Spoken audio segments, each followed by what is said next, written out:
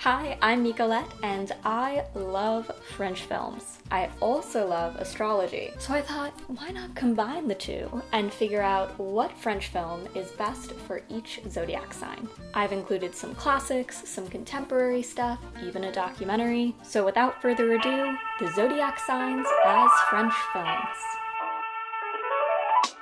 Aries are bold, they're passionate, they're outspoken, and if you get in their way, they will come for you. I mean, they're a fire sign. They're fiery. Since Aries is the first sign in the zodiac, I thought it would be fitting to choose an early pioneering French film. Zéro de Conduite is a 1933 film written and directed by Jean Vigo. This film follows several rebellious boys at a repressive French boarding school as they plan and execute a revolt against their teachers and overtake the school. This film was actually banned in France until 1945 because people were just so shocked to see a school setting in such a crisis. These kids are in full-on fiery rebellion. It's honestly a lot of fun to watch. Taurus are super hard workers. They typically have a very intense internal drive, but they don't always like to follow authority. So they're very determined and brave when it comes to following their own path and journey. They also value honesty and truth, and they are very loyal partners. With that in mind, I think a really good film for Taurus is A Very Long Engagement, directed by Jean-Pierre Jeunet. This film follows a woman as she searches for her fiancé who has disappeared during World War I. Essentially, authorities say that he has disappeared, he's dead, he's gone, but she doesn't believe this. She is determined to figure out what happened to her fiancé, and this woman is so brave and so determined. This movie is really epic in scale. I mean, it's a historical, dramatic romance. Geminis are represented by the twins because they're thought to have two different sides to them, two different personalities, two different faces. And really, they're very much like a social chameleon. They're really good at blending themselves into different groups. They can kind of shift their mood and their personality based on the situation. And partly because of that, a lot of times Geminis are seen as like the life of the party. They have a lot of energy, they love to gossip, they just keep things exciting. So for Gemini, I chose Paris, je t'aime. This isn't necessarily a French film, but it does take place entirely in Paris. It's a compilation of 18 different short films, and each film is written and directed by a different person. It has a different cast, it's a different genre. This film has everything. There's comedy, there's drama, there's romance, there's weird, dark kind of sci-fi-esque stuff. And as a whole, this film is a party in itself. Like, this is a star-studded party. The Coen brothers did a short, Alfonso Cuarón, Gus Van Sant, you got Natalie Portman in it, Steve Buscemi, William Dafoe, Juliette Binoche. It's a party. Cancers are the emotional heart of the zodiac. They're really perceptive of people's emotions. They're loyal, they're generous, they really care about other people and how other people feel. Cancers also tend to be very creative. They need solo time to kind of recharge, tap into that creativity, because a lot of their energy is spent on other people, caring for other people and their emotions, or just like empathetically feeling other people's emotions. Because of this, I think that a great film for Cancers would be Amélie by Jean-Pierre Jeunet. It's just absolutely lovely, it's imaginative, it's super whimsical. The protagonist, Amélie, has a super loving, generous heart. She's really perceptive of the people around her, and she goes out of her way to help them. But she does it in a very quiet way. She's very introverted, she keeps to herself. And the whole movie has these glimpses also into Amélie's magical mind and what her imagination is like. I think Amélie is a great blend of the sensitive, kind, caring side of Cancer and the imaginative, introverted, whimsical side of Cancer. Leos are proud, they're courageous, they're enthusiastic, and they really don't have trouble making friends because they just thrive on social interaction. They also love a grand gesture. So for Leo, I chose the film Blockbuster. This is a comedy about, well, a very grand gesture. Jeremy is dumped by his superhero-loving girlfriend Lola, and he decides to try and win her back by creating and filming this elaborate scheme about superheroes and kidnapping, and, well, it's a big production. This film is so much fun. It takes a lot of inspiration from comic books and also Michel Gondry films. Actually, Gondry has a brief cameo as himself in the movie, which is a very meta, fun moment. But yeah, this movie is over the top, kind of absurd, but super unique, and ultimately has a beautiful, heartwarming core to it.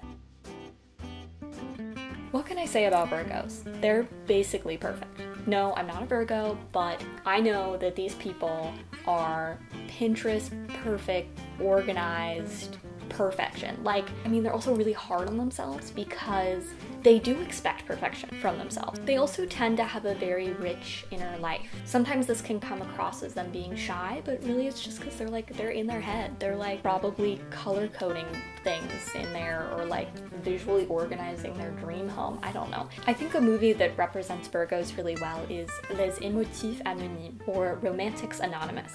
This film is a romantic comedy set in a chocolate factory, and it's about a romance between two adorably awkward, shy people that both suffer from severe social anxiety. Jean-René runs this failing chocolate shop, and Angélique is this incredibly talented chocolatier, but she is so shy that she doesn't take credit for it, and she pretends that there's this like hermit in the mountains that she gets all of these recipes and tips from. It sounds complicated, but it makes sense in the movie. This movie is perfect in so many ways. The whole production design and the colors are wonderful. It's really endearing. It's close to perfect. I love this film. Libras are represented by the scales. They're a very balanced sign. They typically have a very good work-life balance. And they also love people. They love socializing. They love meeting new people, hearing their stories. They love hanging out with big groups, whether that be friends or family or coworkers. Libras are also very inquisitive, and they are very attracted to intelligence and learning new things. So I felt like a documentary would be a really good choice for a Libra. Faces, Places is a documentary that follows the prolific director Agnes Varda and the photographer and muralist JR. And it follows them through rural France as they kind of form a friendship and as they meet a bunch of new people and photograph strangers as a part of these large-scale photographic murals. This documentary is great. It's entertaining, it's informative, it's fun. The discussions they have, like artist to artist, are great, and seeing all the people they meet and the places they go is really a fun, cool experience. Scorpios are hot. They're passionate, they're sexy, they're independent. They know what they want, and they will go after it. For Scorpios, I chose the 1968 Buñuel film, Belle du Jour. This film is a trip. A sexy trip. It's a little surreal because, well, it was directed by Buñuel, and it's about this housewife, played by Catherine Deneuve, that has all of these masochistic, semi-BDSM fantasies about her life. But in reality, she's like with this prim and proper doctor, and they straight up just don't have sex. So she hears about this high-class brothel and goes to it and starts working there. And she uses the name Belle du Jour. I don't want to go too much into it because I don't want to ruin the film, but I think that this is a great, sexy, surreal pick for Scorpio. Sagittarius are the travelers of the zodiac sign. They love travel, they love acquiring new knowledge, so they love learning languages, meeting new people, learning about different cultures. They have a deep appreciation for books, for museums, and just going on journeys, both literal and metaphorical, in terms of gaining new experiences. A great film for Sagittarius would be Cédric Klapiche's film L'Auberge Espagnole. This film is about a French university student who moves to Barcelona through the Erasmus program and lives with a ton of other people from all across Europe. This film is kind of like a celebration of the knowledge and experiences you can gain from travel, from meeting new people, from experiencing other cultures, and ultimately how that can change your life for the better. This film is the first part of a trilogy, so there are 2 more films after it, Russian Dolls and Chinese Puzzle. Capricorns are the mountain climbers of the zodiac. They are constantly trekking up a mountain, and if there is not a mountain to climb, they will build one so that they can climb it. Essentially, they are diligent, they're hardworking, and if you want to get something done, give it to a Capricorn. Capricorns often come across as polished and sophisticated as well because they're really good at small talk, so they can get along with and talk to a bunch of different types of people, very like cocktail party vibes. And they also tend to avoid awkward situations. So if something's going down at a party, it's getting a little awkward, the Capricorn will likely politely and quietly exit the situation. The perfect fit for Capricorn is Coco before Chanel. This is an epic biopic directed by Anne Fontaine about Coco Chanel. It follows the rise of Coco from her early days as a seamstress to essentially being the empress of Parisian haute couture. Chanel was super ambitious, hardworking, creative, and she created very sophisticated, polished clothing. I think Capricorns will really appreciate Chanel's story as well as the historical detail put into this film. Aquarians are really big picture thinkers. A lot of times they are able to see connections that other people aren't aware of or don't see. They tend to have a strong sense of social justice, and they really want to make the world a better place, and they believe in the innate good of people. They're really good listeners. They will approach everything with an open mind and really hear you out and try to find a creative solution for your problem, because Aquarians are also very creative people. The Untouchables is a 2011 dramedy inspired by a true story. It follows the friendship between 2 men, Philippe, a wealthy quadriplegic, and his newly hired caregiver, Dries. Initially, the 2 of them are in this situation that they just don't want to be in. Dries doesn't actually want the job, he just needs a signature on a form saying he interviewed somewhere.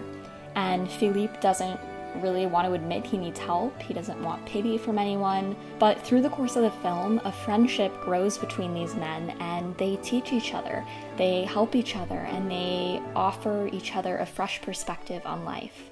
It's a fantastic film, it's funny, heartwarming, uplifting. There are just so many beautiful moments.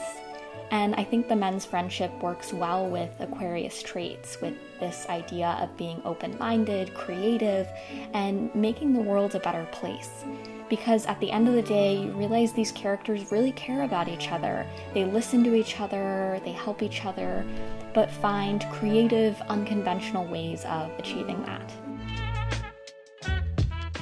Pisces are a water sign. They are deeply intuitive people. They prefer smaller groups as opposed to large crowds and loud parties.